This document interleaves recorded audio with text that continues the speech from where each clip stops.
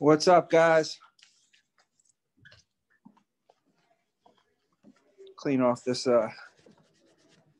clean off the lens. Nolan, we're getting started in the back for the sales call. Yeah, sales, you want to let everybody know? Whoever's be on.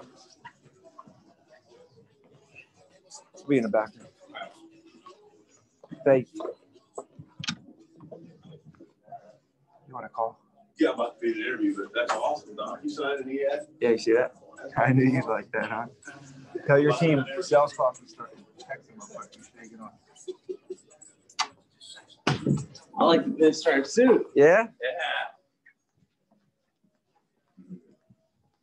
Means I'm here for business. All right.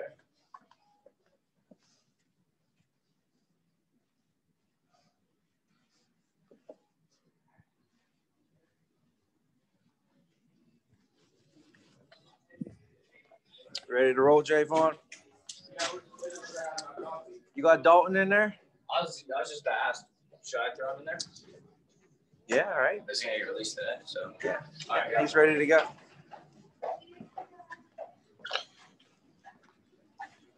I'm gonna heat up my drink. I got a drink from Starbucks. I got a drink from Starbucks today. But I didn't drink it. I brought it to the office and I just started doing work and I just completely forgot to drink my drink. So we're gonna heat it up.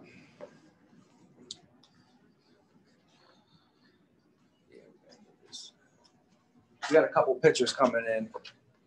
Got a nice one for the office. We won't have this banner up anymore.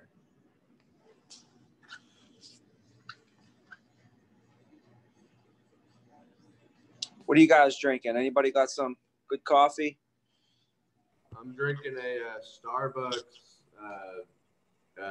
freaking gas station coffee, but it's still Starbucks.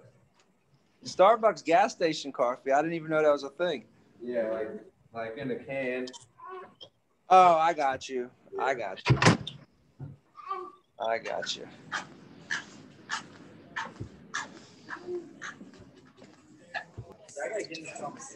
Come on, Dalton. Join the party.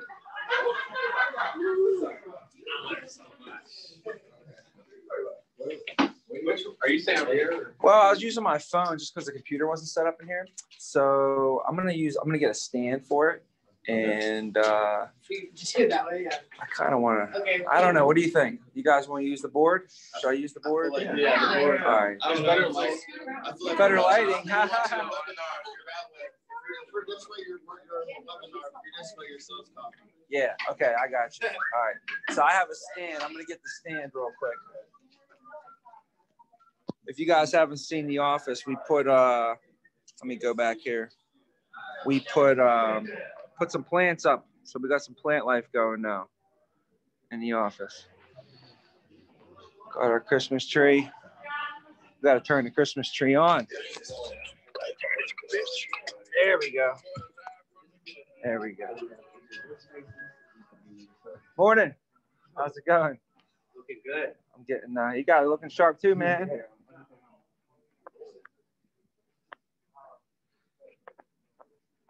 So I got a stand for the phone, which I think everybody should have one of these. I have one here at the office, one of these.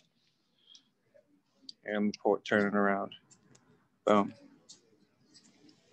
You guys see these things? With the legs, you can put your phone right in it. So that's what we're gonna do this morning. So I apologize if it's shaking around right now. Get it stable. Boom. All right, so we can set this up. And I have. Should be good to go. Coming over here. We just put it on a little lounge here. You get it on the meeting. Yep. Yeah, it's called sales coffee. It's like we got coffee. So you That's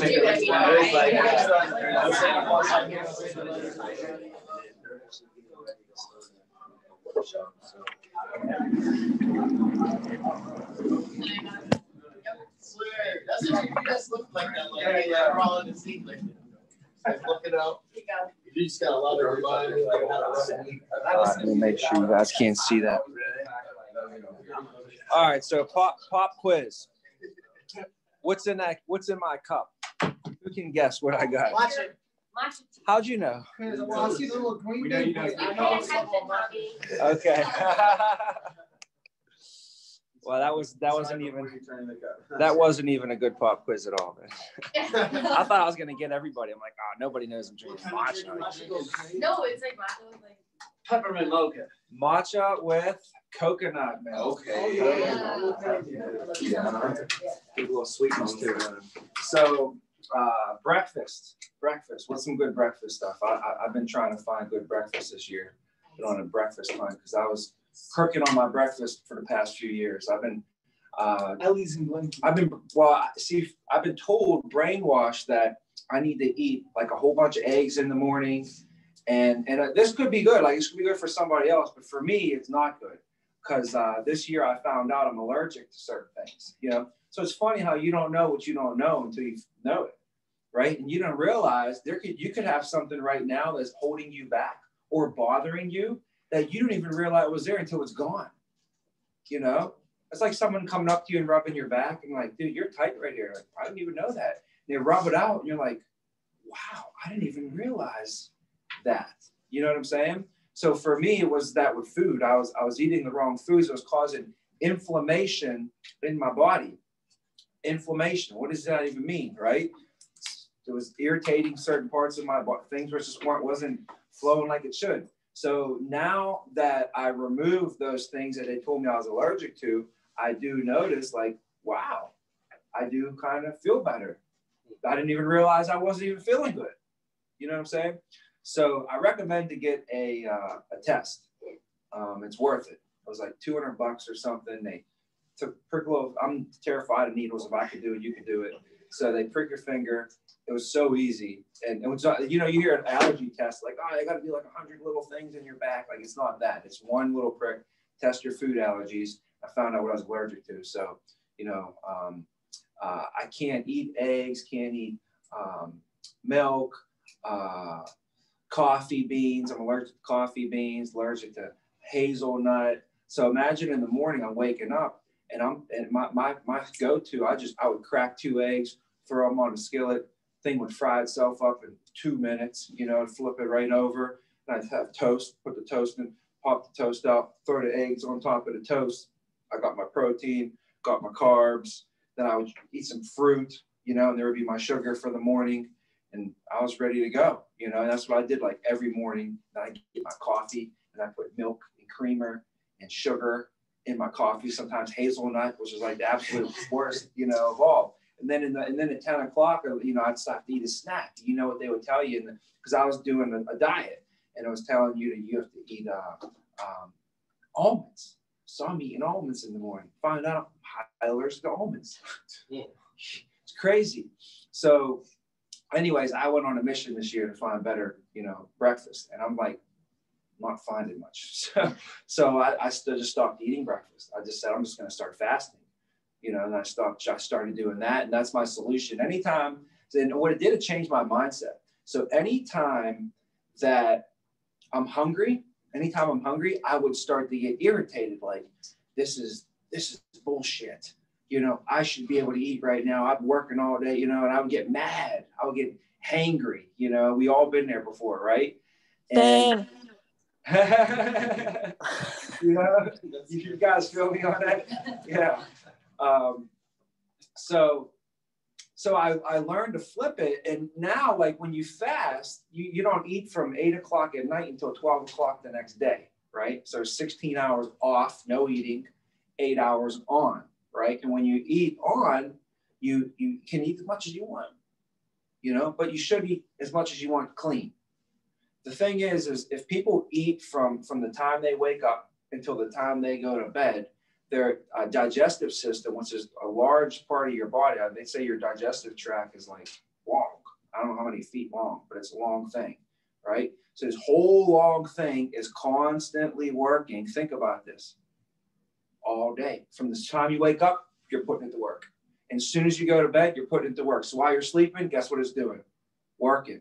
So you're not getting as good enough sleep either because it's constantly working. And then throughout the day, you want to know why you're tired? It's because your body's using its energy to digest all this food. So there's a lot of food being digested all the time. It's what the thought process on fasting is. This could be wrong. It could be wrong, right? This is just the thought process. I'm just explaining to you what that ideal is. And the other idea, though, is that most people, when they put food in, it's not good.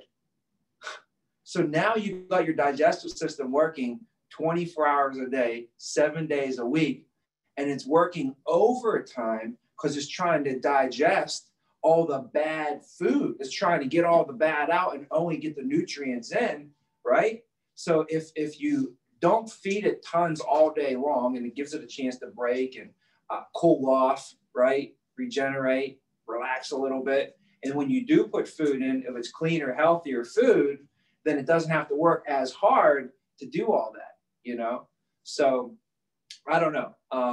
So I'm like, all right, cool. I'll buy into that. So now sometimes I won't eat breakfast and I'll just tell myself I'm fasting. But sometimes throughout the day or throughout the mornings, I'll get hungry and I'll start to think, man, this is bullshit. I need to eat, you know, and I would get mad. And now that I learned about that, it's crazy, but my mindset completely flipped. And when I start to get hungry, I actually go, pretty cool, I'm fasting. You know, so anytime I'm hungry now, I'm not hungry anymore. I'm just fasting. There you go. How crazy is that? Man, I mean, that's a cool place to be because I don't want at any point in my life to be frustrating.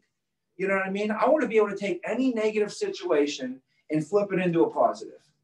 And this was a long way of me getting you to the point where how this happened for me. It was 37 years of figuring this out, that you're not hungry. You're just fasting, bro.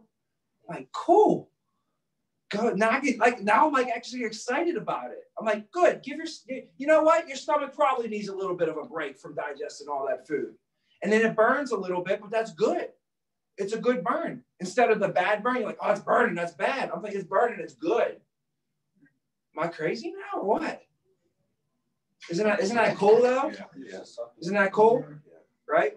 So here's what I learned about breakfast is so for me, there's it's called chia seed pudding. Chia seed pudding? Chia seed, not chai seed, chia seed pudding. So you can take coconut milk, which is, I learned, I'm going to give you a lot.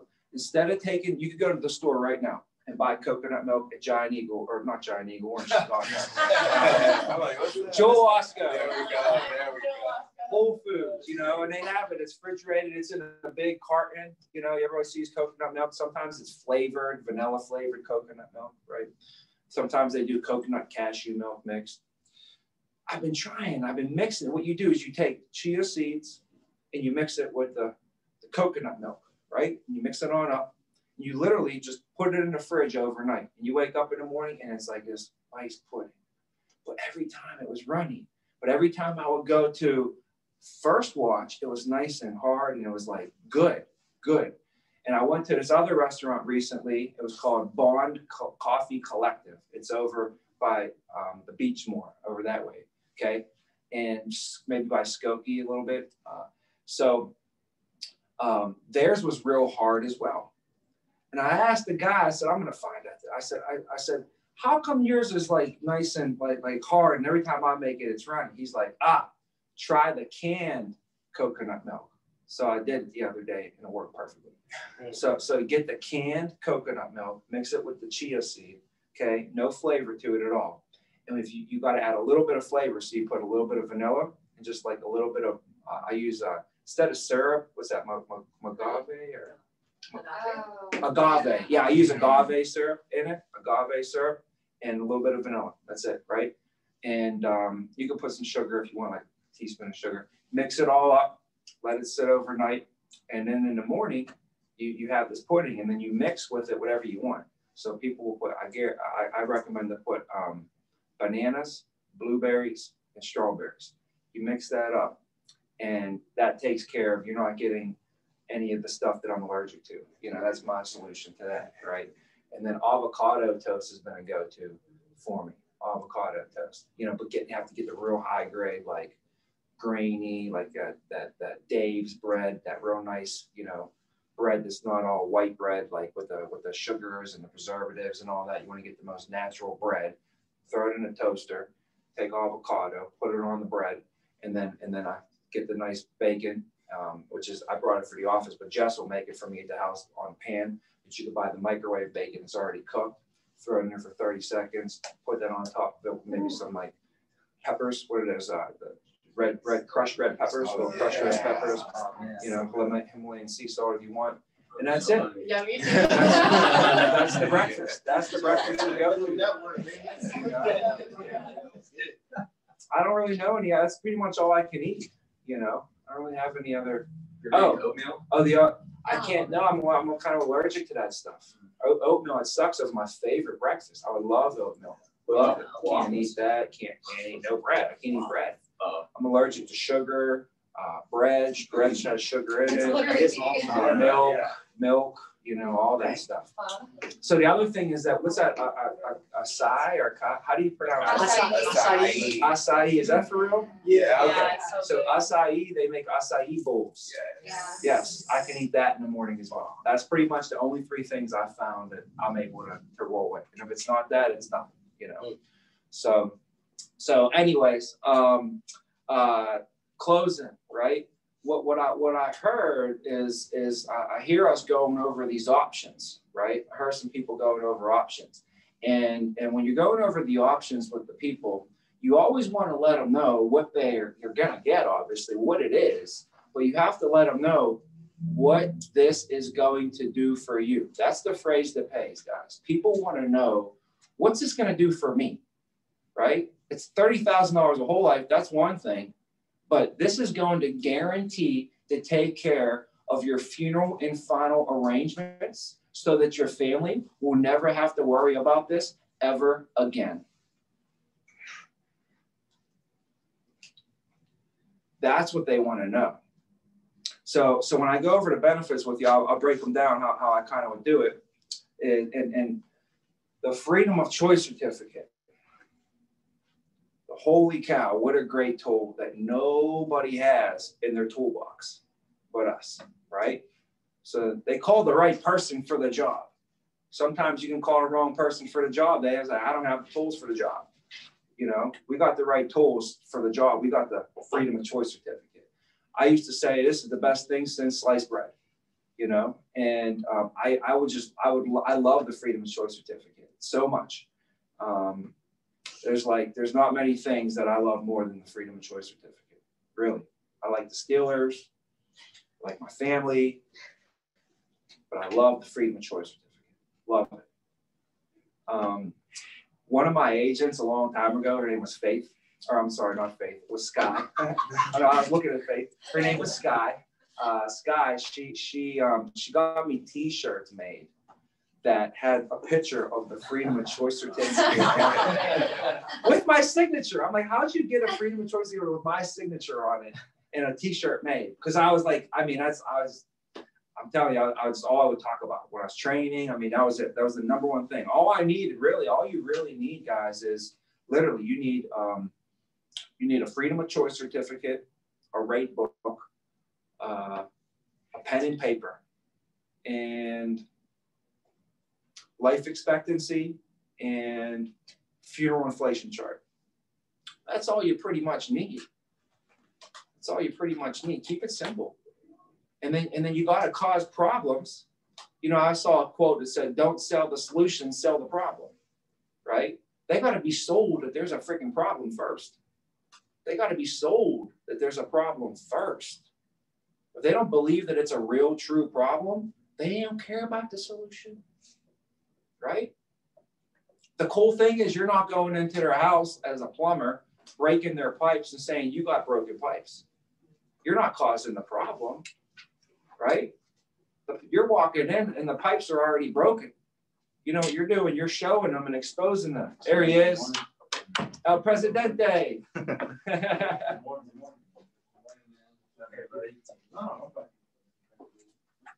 We got more. Yeah. You know how much these chairs cost? They're like $200 a chair. Damn. You might have to wear these. These chairs right here are probably $200 each. So sit on these, sit the heck out of them. I don't even know how, what you can say, like, max out the sitting on these chairs. I don't know how to say that one, you know? So before we bring up the problem, the solution, we got to cause a problem, right? So I don't like problem causers. You know, who likes the people who come into your life and cause problems, right? So this is one time though where you can be, we want to be PPS, right? PPS means what? Professional problem solver, right?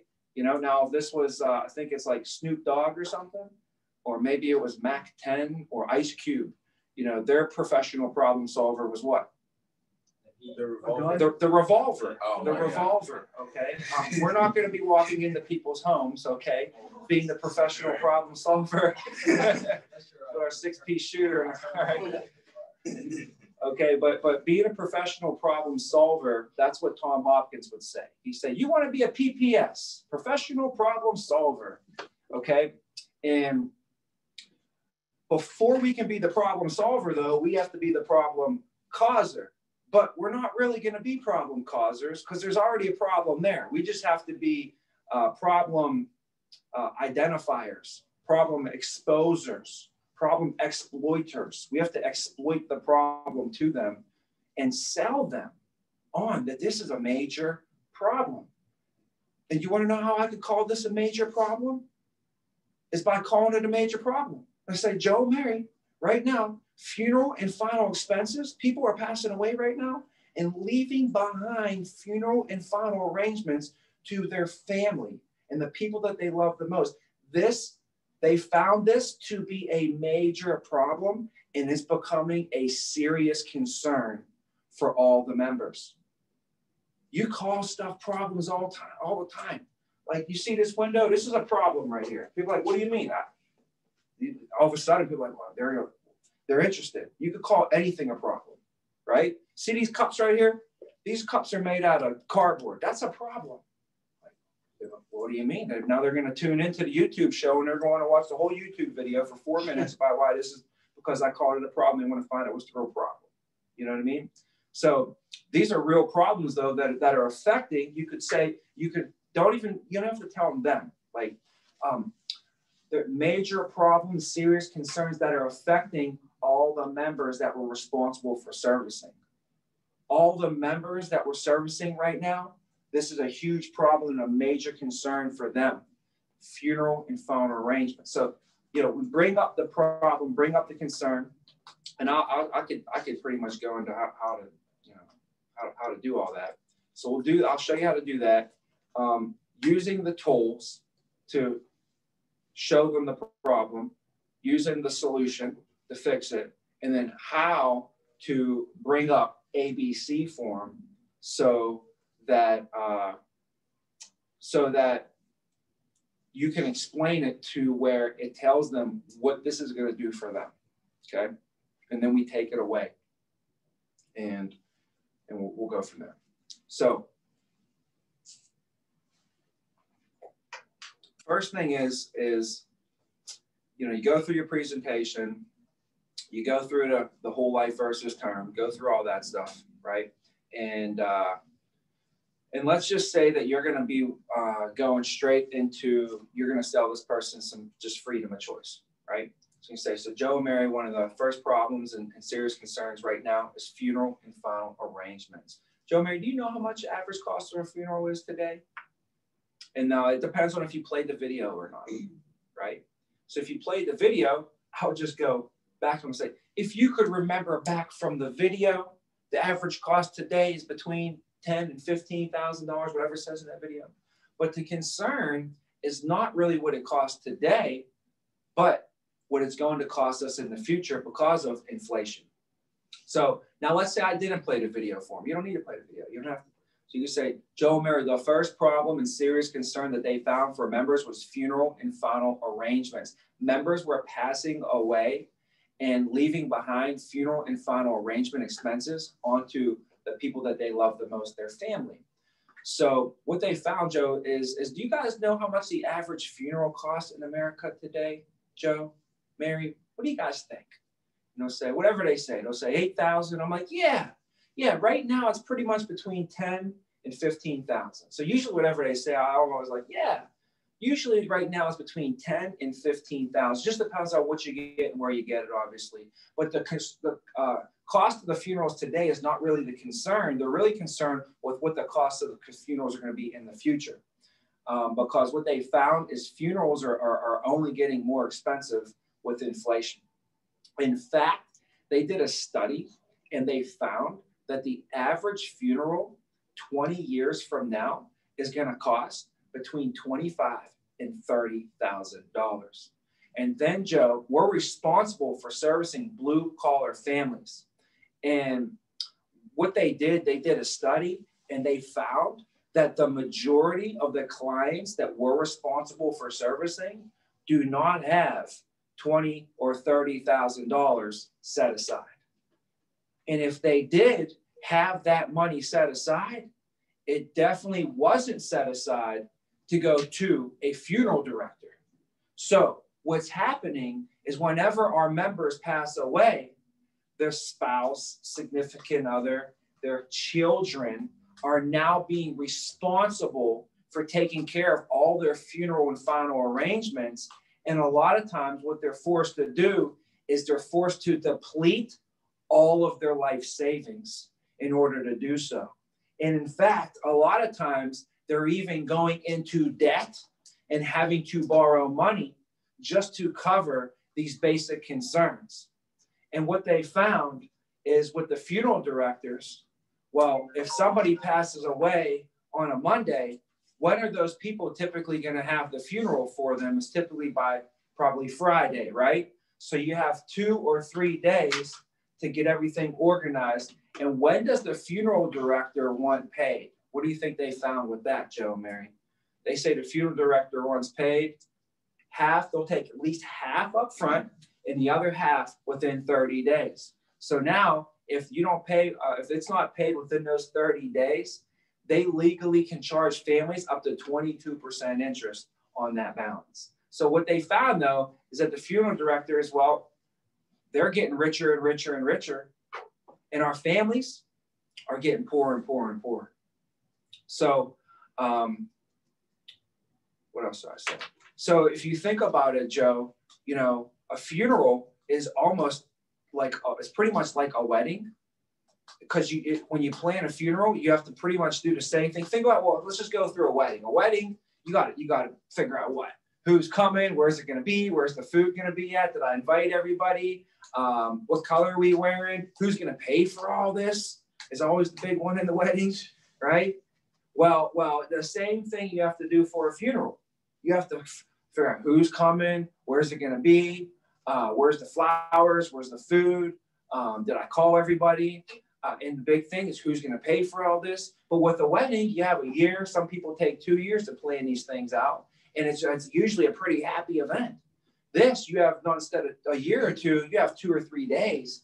And it's under the worst circumstances of our life.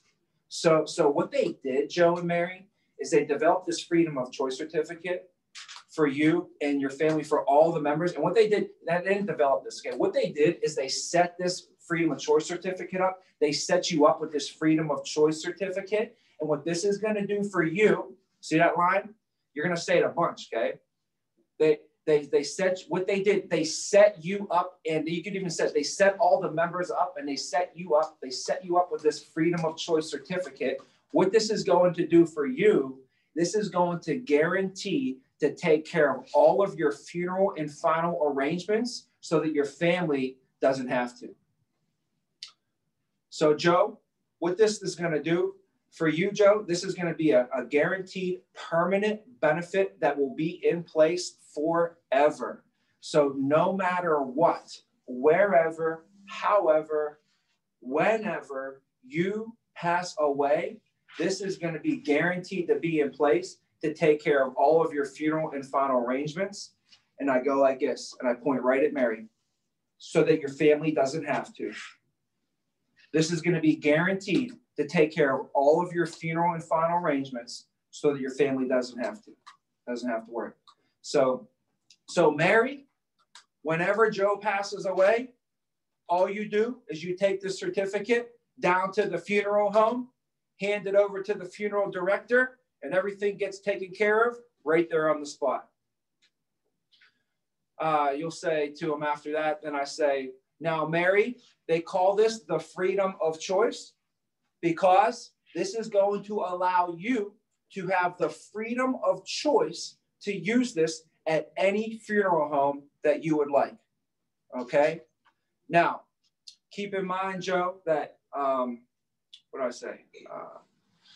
I say, now, Joe, there'll be 30, I don't even put an amount on here right now. I go back to Joe, and I tell Joe, you know, just keep in mind, Joe, that you can quit, you can get fired, you can retire. This will always be in place. No one can ever take this away from you. So you can literally move across country. You could be in Alaska, wherever, however, your family will have the certificate, and you'll never have to worry about your funeral being burned to your family. Does that make sense, Joe? Okay, great. Now for you, Mary, what they did for you is they went ahead and they set you up with a freedom of choice certificate as well. What this is going to do for you, Mary, see that? What this is going to do for you, Mary is different than Joe. So just because I said all that stuff to Joe, I didn't say it to Mary. She doesn't feel all warm and fuzzy like Joe feels, right? So now we got to get Mary. So I said, so Mary, what they did, they set you up with a freedom of choice certificate as well. What this is going to do for you is what, guys? Make sure all your funeral. Guaranteed. Guaranteed. Guaranteed. What this is going to do for you, this is going to guarantee that your funeral and final expenses will never be a burden to your family ever again. That's the key line. What this is going to do for you is this is going to guarantee that your funeral and final expenses will never be a burden to your family ever again. Man, I just watched the movie the other day and it reminded me of something. I can't think of it. It's going to be on the tip of my tongue. I like to watch a lot of movies. That's my one thing. I'm a movie guy. All right, so, oh man, what the heck was that? Did it have like a funeral? No, it was a funny movie. I'm way off right now, so I'll just stay on before I go on. So then you look at Mary and you tell her she's going to take care of her funeral functions ever again, right? And then you go like this now, right? You say, so now, Joe, I'd imagine if something were to happen to Mary, you would be the one to take care of all the funeral and final arrangements. Is that correct? And you say, of course. You say, now, Joe, let's say that you weren't around. Let's say maybe you passed away first. See how I say this? This is an open conversation. You got to have real conversations with people. So I say, let's say that you weren't around to take care of the funeral and final arrangements. Say maybe you passed away first, right? Who would take care of Mary's funeral and final arrangements in that situation? Would it be one of the kids? Which one do you think would be the one that you would trust most to handle that? And I ask, because sometimes the oldest isn't always the most responsible, right, Joe and Mary? I always say that's my little thing, just a little crack of a joke during a serious conversation. I ask because they're not always not always the oldest, right? They'll say, yeah, well, sometimes like come to think of it, you're right. It would definitely be my daughter, not my son, right? We'll say, okay, so it will be your daughter, and your daughter's name, was that Alice, right? Okay, so it will be Alice. Start using the daughter's name now. Okay, so it'd be Alice. So basically, what you would need to do, guys, is whenever I take off here today, I'm going to leave you with a folder. It's going to have all of your important information in it. Now, I'm sure you guys probably have a file drawer or somewhere where you keep all of your important documents for your family, right? I know that when I was little, my mom and dad pulled me aside and they said, hey, if anything ever happens to us, you come up to this drawer and everything you need's in here, right? If you guys have something like that, probably, right? Well, Joe and Mary, the folder that I'm going to leave with you, whenever I take off, guys, you're going to take that folder, you're going to put it in that drawer, okay? That's going to go with all of your important documents, all right? Now, inside there's going to be your certificates that we're going right now. When your daughter comes home for Thanksgiving, when she comes home for the holidays, when she gets back from work later today, when she comes over later this week with the kids, whatever the situation may be, you tell her you're going to bring her up to the file drawer and show her the certificate and let her know this is where everything's at. So you're going to have to make sure you explain that to her, okay? But also, if she's listed as a beneficiary, we'll also be able to get that out to her as well, okay? And I dropped that little line in there because later on, after I sell them, guess what I'm going to tell them I'm going to do? Oh, by the way, remember how it's very important for your daughter to know about this? Well, since you did enroll into the program, it is now my job and my professional responsibility to make sure that when you pass away, that this money gets paid out to your family. Most companies will sell you life insurance and that's it. We're going to make sure that this money gets paid out to your family. Last year alone, over $1 billion went unclaimed in life insurance. Do you want to know why? Well, what that means is what does that mean? There was over $1 billion of unclaimed life insurance. You know what that means, Joe and Mary? That means that people had life insurance and then they passed away and nobody claimed on the money. Why do you think that would happen, Joe and Mary? What do you think they say? Because they didn't know about it. You got it. 99.9% of the time, that's the answer. It's a loaded question. The right people, the best salespeople, they get the right answers because they ask the right questions.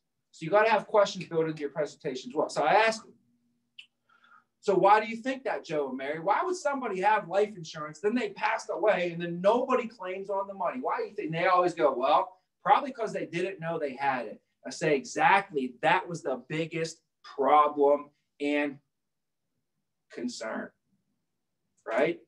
That was one of the biggest problems and concerns that they had. Is so what we do is we make sure that you have your beneficiaries in place, okay, which right now you listed your wife as the first beneficiary and you listed your mom as the secondary beneficiary, okay? But now what they need us to do is list a third and fourth beneficiary as well. And and then after I do that, I say, now my job is to make sure that your beneficiaries have the proper claim forms and they understand their responsibilities in being a beneficiary. Because God forbid, if something were to happen to you, it is going to be their responsibility to make sure they file a claim on this, okay? So there's all that verbiage. That's after, let's go back into the sale. I just took us back into the after the sale. You guys know where we went on that? Yeah. Like we left where we were at in this presentation and we went to after the sale. And I told you what I did because I dropped that little thing in there if you're not gonna handle the funeral, your daughter's gonna handle it, right? So you're gonna have to show Alice where this is at, right? And also part of our service, I'll be able to make sure that she has the claim forms as well too, something. So then after I do that, you tell them, so Mary, you're not gonna, Joe, you passed, or Mary passed away, Joe would handle it, Alice would handle it. So when we establish that, why do you think it's important to establish that? For a lot of different reasons. Because first of all, we had them walking through a true real life scenario that they never thought about before. He never sat there and said, well, if she passed away, I'll handle her funeral. If I pass away, but that's not going to work. We both can't handle each other's funeral. So typically, who's going to pass away first? If me and my wife were the same age, who would pass away first? The husband, right? Males, life expectancy is what it is. Now, most married couples, most, not all, but most, typically is who's older, the husband or the wife?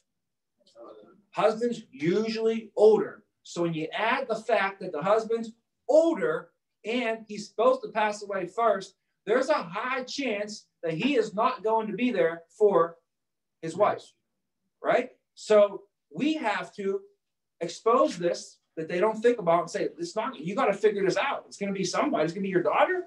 Okay. Now he's thinking like, oh, it's going to be my daughter. I definitely don't want to leave this behind for my daughter, you know? So that puts more pressure on them to put coverage on her, you know?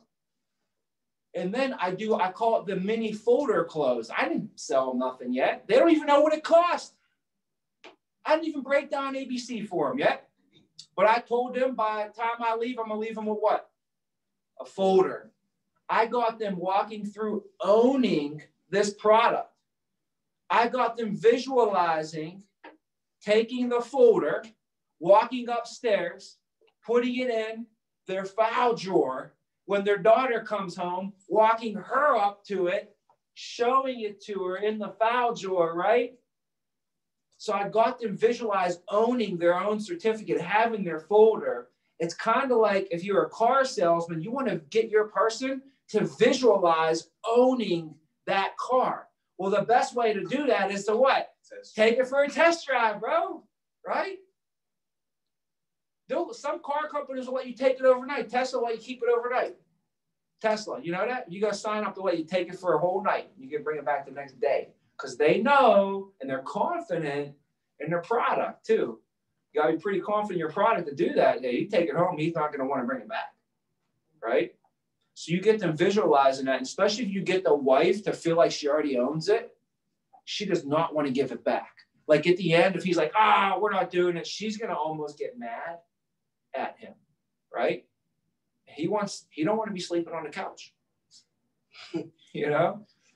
So you know, all this plays a role into it.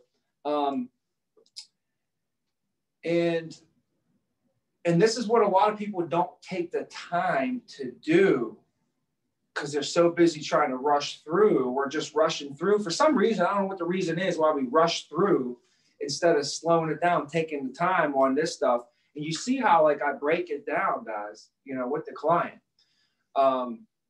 So then after that, I'll say, so now Joe and Mary, what they did is they set you up with 3 different options, you could say, if you want to say that, you know, or what they did, Joe, is they set you up with a few options for your certificate. Okay.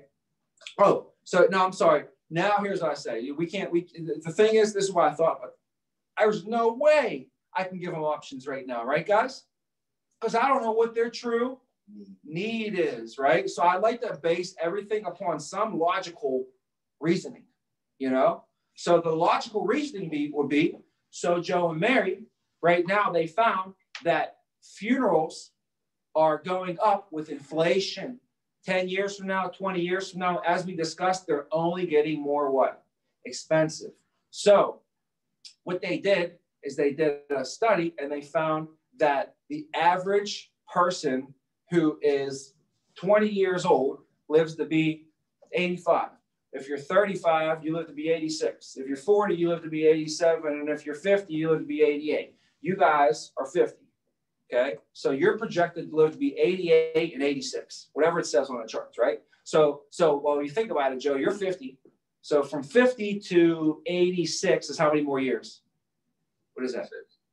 So 36. I knew what the number was. You know, I knew the number before I even asked the damn question, right? But that's how you get the client to chime in and help, you know? So if you're 50 and you got to live to 86, that's, well, how many more years? What's that? 20, 30? What you know, I say no, like 30, 36. So that's 36 years from now. And then Mary, you will be about 38 years from now, okay? So if we go to charts, we're in 2020, right? So 2020 all the way up. Now let's flip it over. See this on this side? This is showing me right now the average cost of a funeral is between $10,000 and $15,000. But if you look with inflation, you can see that the cost of funerals are doing what over time? They're only going up, right? So if you go down the chart and we go all the way over here, 38 years from now would put us at 2056, right? So in 2056, the average funeral is going to be, you know, $56,000, whatever the number is, you know, $50,000, let's call it, you know. So Joe, what they did is they set you up with 3 different options. You know, the first option, option A, okay, and I would write them down nice and neat. I would write them down to where A is a little bit bigger than B, and B is a little bit bigger than C, but nobody would ever notice. It has to be subconscious. You're the only person that really notices, right? They can't be like, are you using font 24, font 20, and font 12? Like, you know, right? You don't want it to be that obvious. Like if you did it, it will be like 20, 19, 18. Nobody would really ever notice, but subconsciously it does play a role. You know, when A's sitting up there big and fat, you know, and C's just a little bit not as cool. It's like little scrawny little C. It does play a little bit of a role in it. So keep that in mind when you're writing the stuff down for them. And neatness does play a role too. You know, they're not really buying anything, right? They're literally not buying nothing. They're not going to have no perfume. There's not a jacket. Like, it's not like they're going to be like, man, Joe, I'll tell you what, that life insurance policy, that freedom of choice looks just fabulous on your wife, man. She's just stunning with that, you know? It's just that you're not going to walk around at Christmas. No one's going to compliment the people on it. They can't get in and drive it. There's no smelling to it. It doesn't taste any good. So really all they're buying, guys, is they're buying like numbers on a sheet of paper. Like, that's visually, what are they buying? You know what I mean? So if you're going to give them some numbers on a sheet of paper, at least try and make the numbers look visually nice, right? So try to don't just scribble the stuff down, you know, as best as possible. But see, I would be in a home and I have a pen and paper, and that's all I would have. I'd have my pen and paper. I said, hey, look, you're going to live to be this old. Here's how much a funeral is going to cost, right? The problem, here's the solution, freedom of choice certificate. Okay, so they're going to give you 3 options for your freedom of choice certificate, and I'd write them upside down on a sheet of paper. Option A, boom, boom, boom. Option B, option C. And I'd be writing them down upside down. So if I wasn't like that neat in my handwriting, they gave me a little bit of a pass because I was already cool because I was writing upside down. You know, like, is he writing upside down? You know? Gives you a little bit more credibility. Like, oh yeah, I do this all the time. I've been working with millions of clients. I see thousands of clients on a daily basis. You know, I do this all the time for people, right? I was 22 years old. When I was a financial advisor, the guy leaned over to me and he said, you want to know what, how to look like you do this all the time? He said, learn how to write upside down. And the guy was pretty successful, and I didn't even think twice. I'm like, he says write upside down, I'll write upside down. And I learned how to do it. It was painful. It wasn't easy at all, you know? So anyways, but now we can do stuff nice on a computer. You can make a little bit more, right? So like, you know, I have option A. I hope this marker works pretty good. You know, option A, right? And I'll let's just call it 100,000.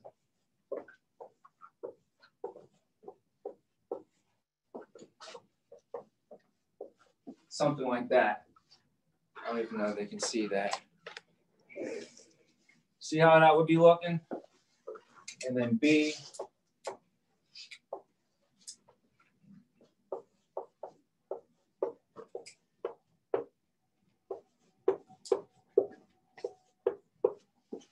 See all the zeros? People like zeros. Oh, you could do that, or you could do this. Do you want to buy $100,000 or $100K? What looks sexier? Zero. See what I'm saying? You're getting a lot more zeros, you know? So that's why you want to keep that in mind. And option C, you know,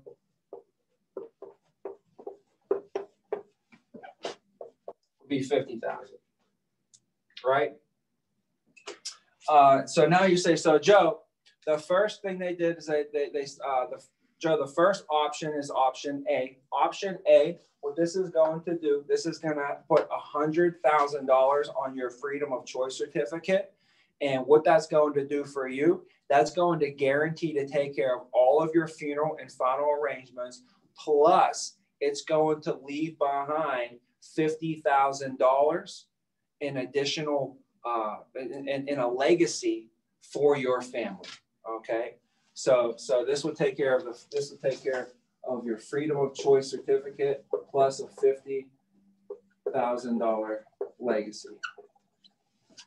Option B, what this would do, this would put $75,000 on your freedom of choice certificate. Okay. And what this would do for you is this would guarantee to take care of all of your funeral and final arrangements so that your family doesn't have to. And this will leave behind a $25,000 legacy for your family. And the way this would work, Mary, you explain this to her once again. The way this would work, Mary, is you simply just walk down to the funeral home, and you got to think it's going to be one of the worst days of your life. You're not going to be able to think straight, okay? And all you do is you just hand this over to the funeral director. Now, if you notice on the certificate, Mary, they always leave it blank, all right? Because if you walked into the funeral home and you told that funeral director, hey, I got $100,000, what can I get? What do you think that funeral director is probably going to charge you?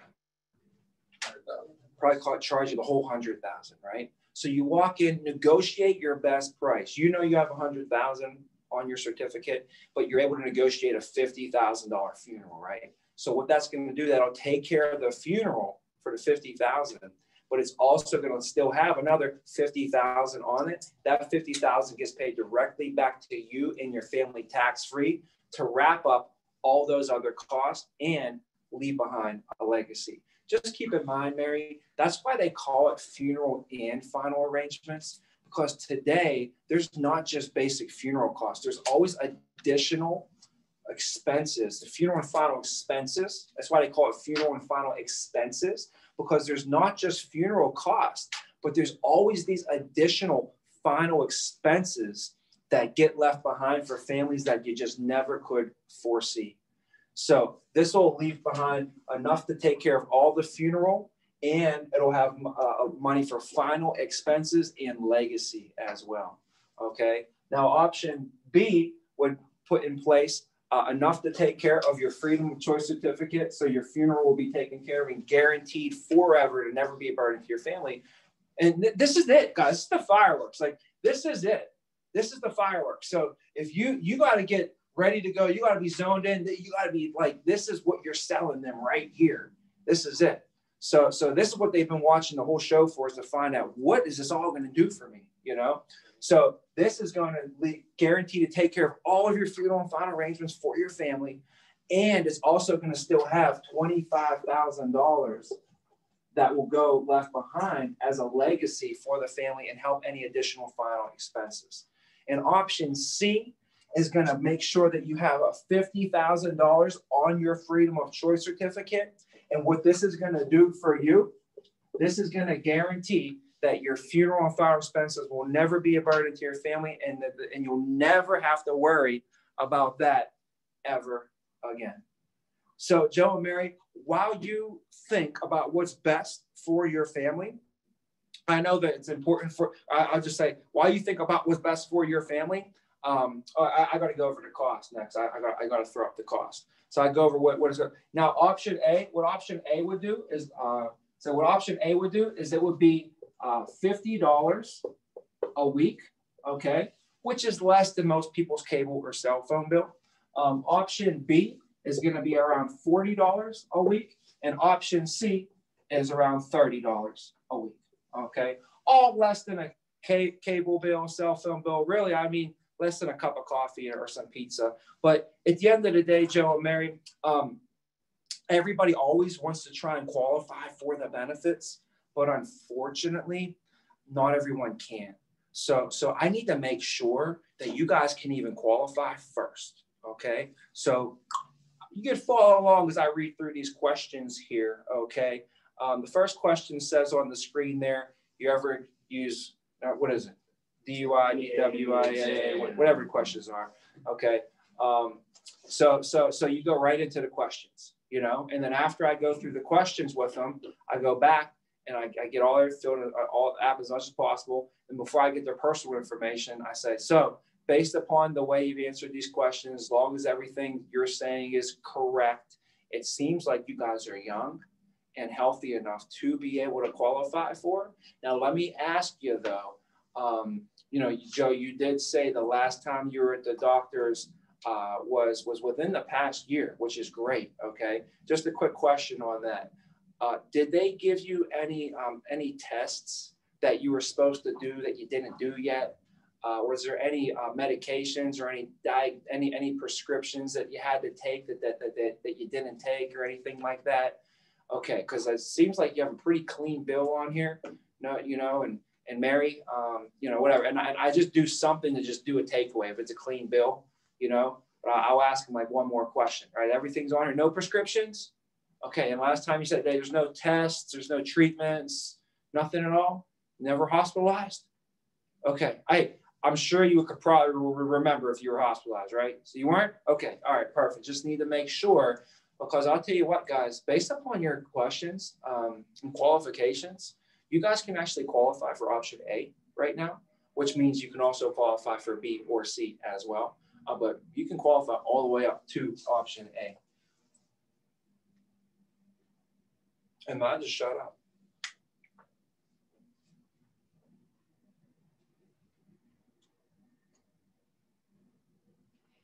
Let's go with option B. Option B. So option B, what that would do for you? Yeah.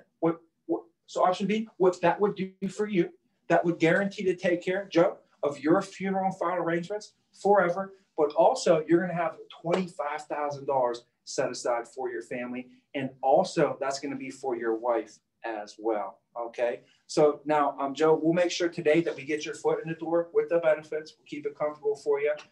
So now I pull up the app again. I'll say, so what I got to do is got to get last bit of information here. Okay. I have some important information I need to go over with you. All right. Regarding your benefits and your life insurance. And we'll have you guys wrapped up here in no time. Right. So that's any questions? That was good. I have a question, Tommy. What if they say One question here first. What if they say that like after you're like, okay, so if you can qualify for option A, then you can qualify for B and C as well, and then you be quiet. What if they like don't know that it's time for them to pick an option? You know? Yeah. So if I be quiet and they be quiet and they don't say anything, you know what you do? Don't say anything again. That's the hard part, right? But then they're like confused. The client might not know that you're at your, you know, but they're going to say something first. They'll say something, and then you can react upon what they say. You know, Matt Moriarty, he used to do what do you call that? Improv, and I loved hearing that. I'm like, he could probably do pretty well in this, because you got to definitely be able to think on your feet.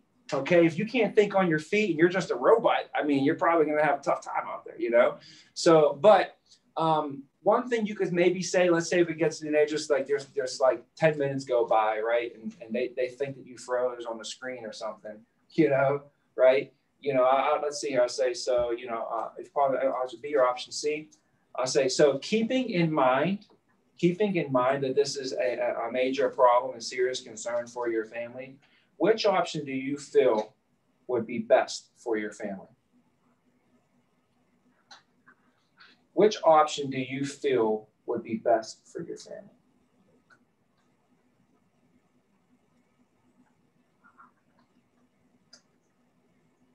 And that's something you can say if you really wanted to. And then you could get, and then you know, go back and forth a little bit, and depends on how much of a rapport you built with them. But you know, they may have some rebuttals, and that's the reason you build the rapport, is for the rebuttals. Rapport, rebuttals. You ain't gonna handle the rebuttals if you don't got the rapport. They're not gonna, you know. So you know, it's that whole closing triangle. You guys know the closing triangle, you know what I'm saying? So the more rapport you build, the less closing you have to do at the end, you know, or the easier it's going to be to close them. But if you just go in there and you don't build no rapport, at the end, you're going to be closing them left and right and all over the place. Go ahead, Matt Jans had a question though. Sorry there. Yeah. So when you're going over the options, the ABC, obviously you're going over the freedom of choice. That's the main thing. But also what I include in the chart is the paid up and the cash value. So are you going into, like, should we go into real more depth into the cash value and paid up, or just kind of say it and have that option on the screen? Nope. We are selling concept. We are selling the freedom of choice certificate in this situation. I'm selling a 50-year-old, 55-year-old. Okay. We're selling concept. I'm not selling life insurance. Life insurance. But I'm going to let them know this is a whole life. This is a whole life. This is going to be here for your whole life. It's guaranteed to be here forever. Okay. But, you know, that's the thing. We don't want to be selling life insurance. We want to be selling the concept of what this is going to do for you. That's what we're selling to them. We're not selling them a $75,000 whole life policy. $75,000 whole life policy is like a thing, you know. It's like Who wants a $75,000 whole life policy, right? It's not that cold, right? You know what I'm talking about? Who wants a $75,000 whole life policy? You know, I want to make sure my funeral and final expenses are never burdened to my family ever again. That's better. Concept, the freedom of choice certificate guarantees that funeral and final expenses are never burdened to people's families ever again. You know, the key when you're doing this too is dropping words that are going to hit home with them. You know, that's why you say never burden ever again. You know, things guarantee for sure, no matter what, wherever, whenever, however, forever, now until forever, until you're 100 years old. You know, saying stuff like that makes people feel more certain and assured, right? And more confident. So what you're talking about maybe is if you're having more of a life insurance conversation with someone and you're trying to show them the cash value, the paid up options and all that. And that's good too, you know, but for today though, we're talking about causing that problem. The problem is funeral and final arrangements, being masters of doing that and selling the shit out of this. I mean, we got to go in on them. You know what I mean? Go in on, man, funeral and final arrangements are this major problem, serious concern. People are passing away, leaving behind funeral and final arrangements for their family. That's costing right now $10,000 to $15,000, and most people don't have 10 to 15. They're going into debt, depleting their savings, borrowing money, right? There's their whole life savings going to a funeral director. Now funeral directors get richer and richer and richer. Our families are getting poorer and poorer. This is a major problem, you know? And it's happening at one of the worst times in their life. Their best friend just passed away, and now they're losing all their life savings. They have 3 days to do it. There's like a wedding. I mean, you got to do a wedding, all this stuff for a wedding, and you got 3 days, but now it's a funeral. So, I mean, you guys feel me on it? You got to go in on it. You got to go in and cause that problem, you know, and reveal it and show them, like, today, somebody's going through this shit. Like right now, somebody's going through this shit. They're at home, like stressing the hell out, not know what the hell is going to happen, how it's going to happen. And they're going through it, and they got to have the shit done by Friday. And today's Tuesday. Someone passed away last night, and they don't have no life insurance. That's true, right? So that's where you go to mentally before you even start going there verbally with these people. You got her mentally, and it's like, this shit ain't happening, not under my watch. This shit ain't happening under my watch. Okay, and if they ain't buying, they're going to hear it. They're going to be knowing it. By the end of this whole thing, they're going to know, like, you got leaky pipes, bro. I'm telling you, if your basement's flooded, don't come to me. I told you 100 times, like, what do you want me to do? I took you down there. I showed you the leak. There's a major problem, bro. You know, like, Tommy, get out of my house. I'm like, I'm out, but just on my way out, just know, okay, you're going to have, that's how it got to be. You feel me? Like I've been told, like the people are telling me, like, okay, we're done. I can't do it. Listen, please don't mistake my passion for pushiness. Okay. I've seen this happen before, you know, blah, blah, blah, blah, blah. And then I'll tell them stories because stories sell. Stories sell. If somebody wants to give you pushback, like, let me tell you a story about my grandpap, then you want to give me some pushback, bub? And he'd be like, oh, shit. Right? Oh, you don't want to buy accidental coverage? Let me tell you about the guy who died with accidental coverage without it. Let me tell you about the guy who had $30,000 a whole life and that's all he had. Let me tell you that story. You don't want to be like him, do you? Right? I had a friend who was doing drugs, right? And if he would keep doing these drugs, he's going to die. He's doing heroin. Okay, heroin's not good. Okay, so I had to tell this person a story about another person that I knew that did it and died, right? And after I told him that, it made sense to him because there was a similar situation, very similar situation, right? So like I had a guy who had a situation happen. He got on the stuff and then passed away, right? Now I know this other guy and it's the same situation. So I tell him the story. I'm like, this guy's just like you, right? Just like you. And if you don't get cleaned up, you're going to end up just like him.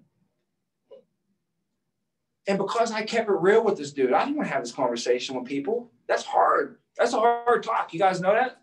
You think it's easier or hard talk to say that to people, your friends? I wasn't even that friends with this person. I wasn't even that much friends with him. But I cared enough to go out of my way to have a hard conversation with him and tell him the story about this guy. And guess what that story did? It sold him and he got himself fixed up. Right? The story made the sale. So you meet with a family who owns a farm, right? And they think they're all good because they got all this land, right? But you know that your best friend growing up owned a farm. And when they passed, and the dad passed away when he was in high school, right? So you saw your boy lose his dad in high school, and then his mom had to sell the farm, but she couldn't sell the farm. Want to know why? Because there's a freaking farm. People don't buy farms for 300 acres or 500 acres. So now the mom's stuck with this farm and all this real estate taxes, right? And if you don't pay your real estate taxes, who takes your farm then? The government, not the freaking bank. The bank takes your farm if you don't pay your mortgage. The government takes your farm if you don't pay your real estate taxes. That's called a sheriff's sale. Right? So now you found out that, and he had to sell the farm, the whole family goes, because of the dad passed away, didn't have life insurance, right? So that story, you meet with a family, they have a farm, they think they're all good, they think they're Gucci, you tell them, hey, let me tell you this story about someone who was just like you. That's what sells. So there's a website called lifehappens.org. On that website, there are videos of people giving testimonies of their experiences with life insurance. If you just want to get fired up for today, watch a couple of those videos. It'll inspire you to make sure you do your job fully, inside and out. Because there's videos of people who have life insurance and they passed away, and their families telling how much it changed everything for them, how it saved the day, and they're thanking their agent. There's videos on there where people didn't have life insurance and they passed away, and it's horror stories. There's people on there where people had life insurance, then they let the policy lapse, then they passed away, and there's stories like that on there, right? So you have a client, signed them up 6 months ago, knucklehead cancels, you can't get through to them, you better tell them a story. Better tell them that story. Better tell them the story. The story's going to sell him to get that back on, right? Call his mom on him. I would call his mom. think about whoever their beneficiary is, call their beneficiary on them. Hey, you know that Joe had you listed for his life insurance and now he canceled it. That was for his funeral. So you're going to have to take care of the funeral now. You don't have that.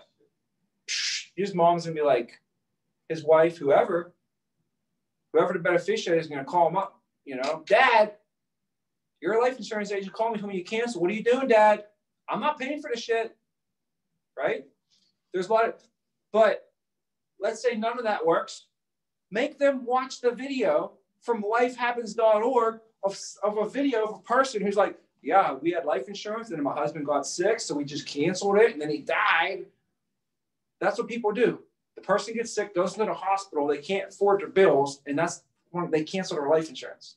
I'm telling you, that's what people think. So that's one of the stories on there, actually. It's a real story. So if you get on there, you'll see stories, and you can use those as your own stories. Steal them.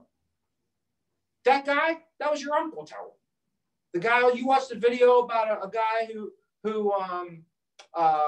was a single dad, right? Single dad, and then he passed away, and his kids, you know, had, like, you could say, you know, my cousin, he was a single dad, and here's what happened. You could tell them that story to say it was your cousin or one of your best clients or your friend or your uncle. Who cares?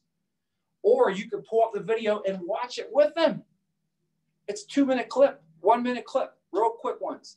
If you know videos and stories, you could find out this guy is Asian.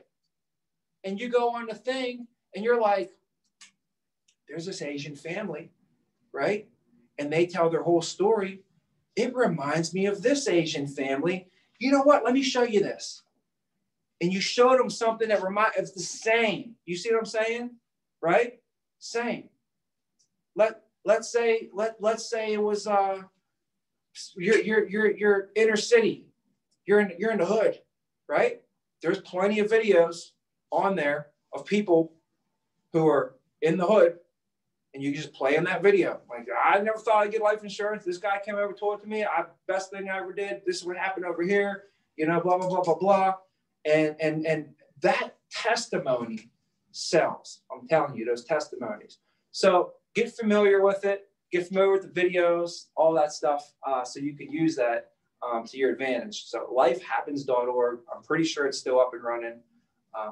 When I was out there in the field, I was always watching those videos, getting familiar with it, because I wanted to have them like at the tip of my. Actually, you want to know what I did? I don't know if I still have this, but I went through lifehappens.org, okay? And then I copied the link for each video, and I had it as a note in my phone. And it literally said, like, you know, single mom in the ghetto, owned a farm, business owner, normal family, you know, blah, blah, blah, like single mom, young teenage mom, like videos. So if I met with a family with a young teenage mom, like, you know what, guys, I just saw this video. It just reminds me of your situation a little bit. Let's watch this one together. And I would show them the video, and it wasn't me, you know?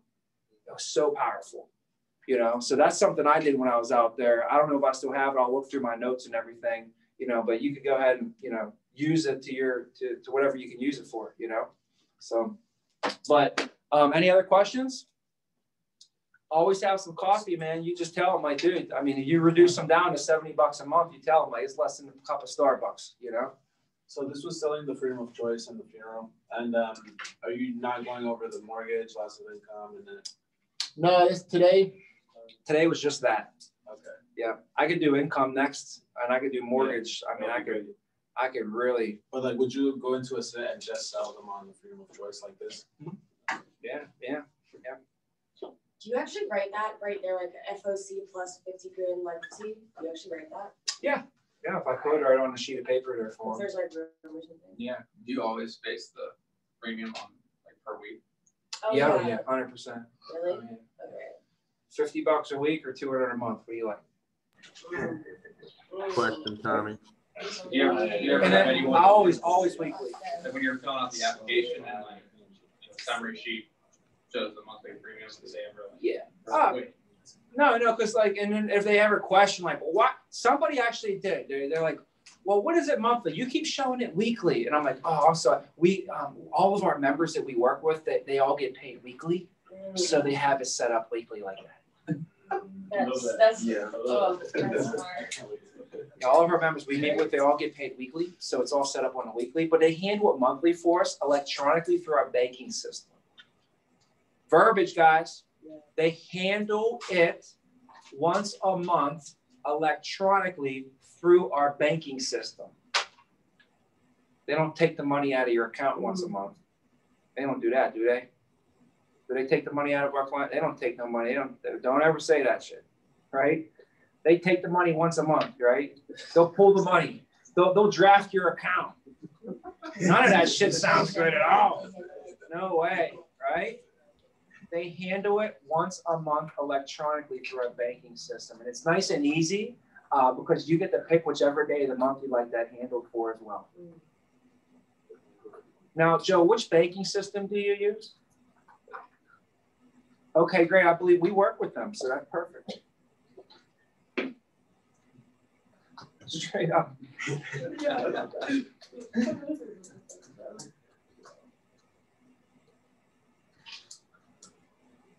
That's how you help maybe answer your question, right? Yeah. Any other questions?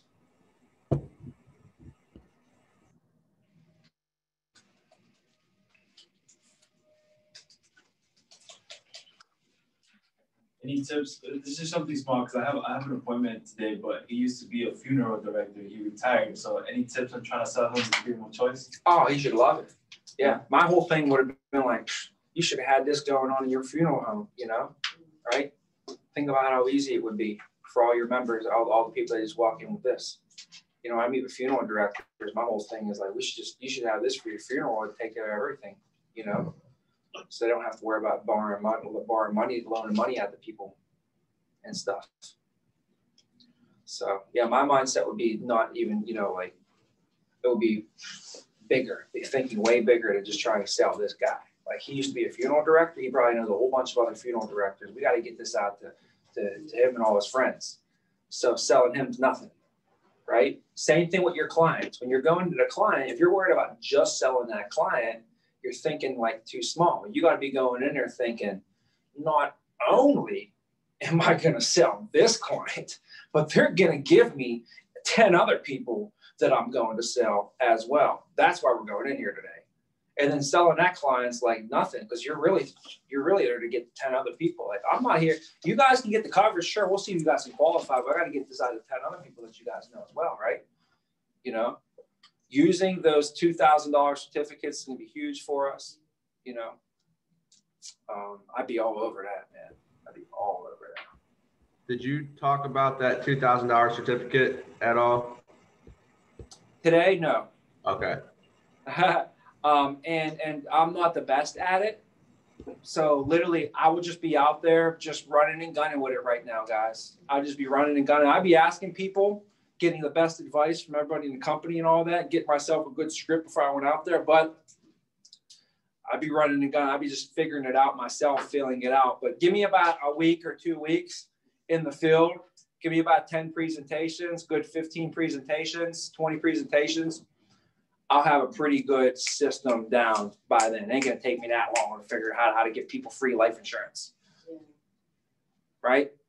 It shouldn't take us that long to figure out how to get people free life insurance, you know, and do it efficiently, effectively. But we didn't do that in PA, so I never had the opportunity to do it. So we got crushed. We crushed it with referrals out there, man. We crushed referrals. And we didn't even have that available, you know? So we definitely should be able to maximize and capitalize on that.